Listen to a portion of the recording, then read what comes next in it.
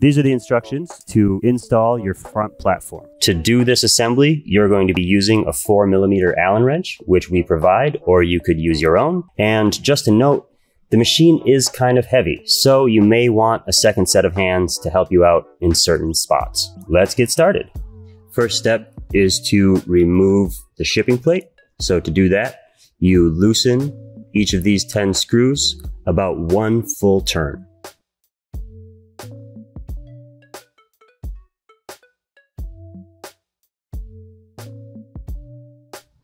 Once you have them all loose, you simply lift the plate, then pull it back and remove it. You won't need this plate anymore.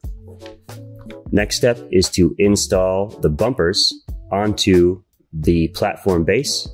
So to do that, you remove these 2 screws from the front.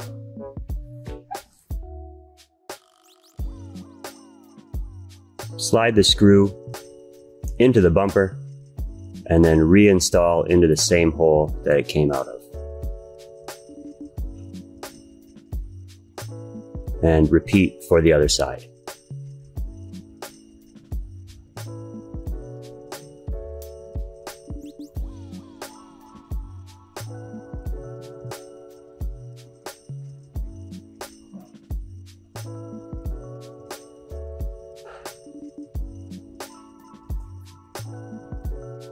The next step is to remove the travel stops. So you lift the platform all the way. Then you remove these 2 screws, one at a time. Pull it all the way out, and the travel stop drops out. You will need to reinstall these, so keep them handy. Repeat for the other side. You can also let the travel stop simply fall, and then pick it up. Next, you're going to install the platform onto the rail with these 10 screws and 10 holes. You slide the platform over the screw heads and set it down into place.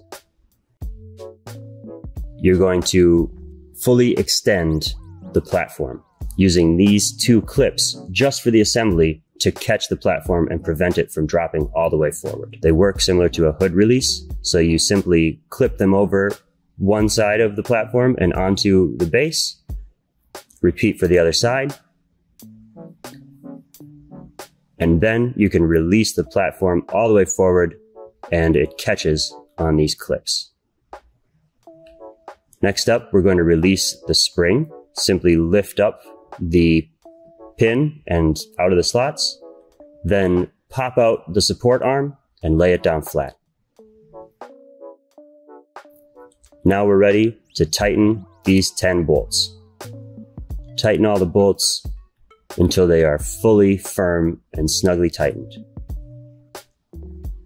Now we're going to install the 2 securing bolts into the base. Start them with your fingers and then tighten them down all the way.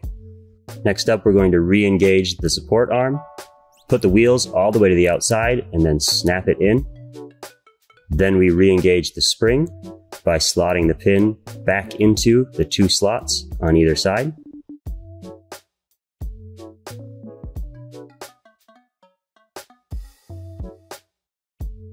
Now we're ready to lower the platform into the topmost position and reinstall the travel stops. So these travel stops, you want to make sure that you align this threaded hole with the opposing threaded or the opposing hole in the platform.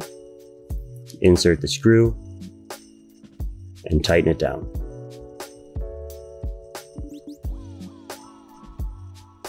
Then repeat that for the other side, but mirrored.